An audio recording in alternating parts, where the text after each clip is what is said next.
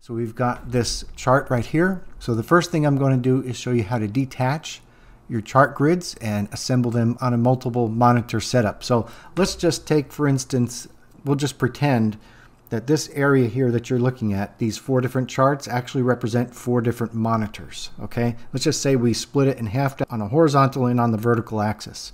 Okay, and so we're going to go ahead and detach this chart grid right here. Okay, so it's the button right next to the chart grid selector tool. It's the hamburger menu, and you go ahead and select detach.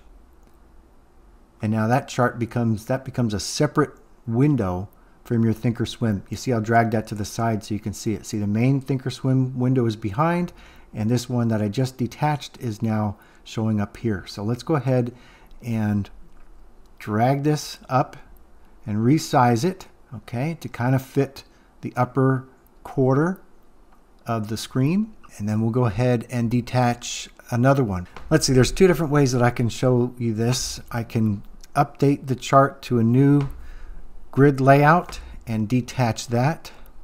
Okay. So this is method number 1 that you can use for setting up your multiple monitor layout. And I'm just going to kind of estimate this here.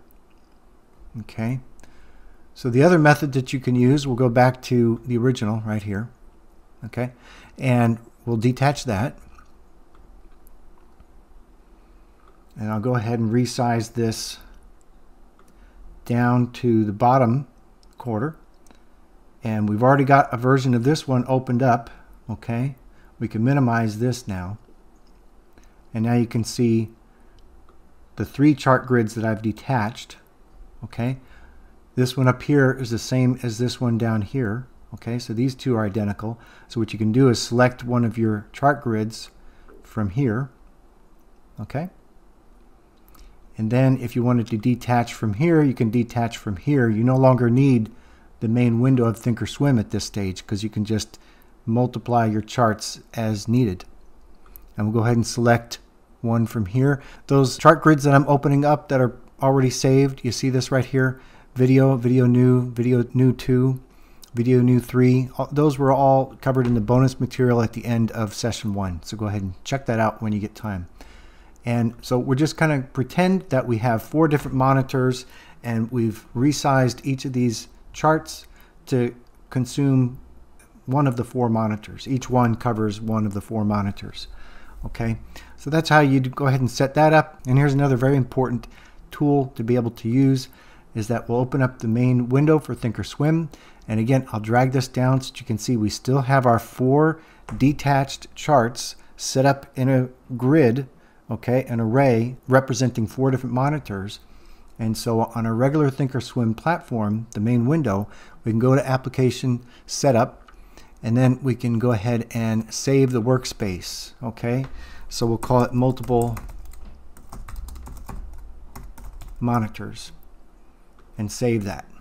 Okay, and so what that does is it saves this main window here just as it is, and it saves all 4 of these detached chart grids exactly as we saved them and exactly on the monitors that they were placed. So if you have a setup with 4 monitors, as this example assumes, and you took each one of these grids and moved them to one of your 4 separate monitors and then saved that workspace from here, save workspace as, okay, then it remembers all of that. So let's go ahead and set this back to my video recording.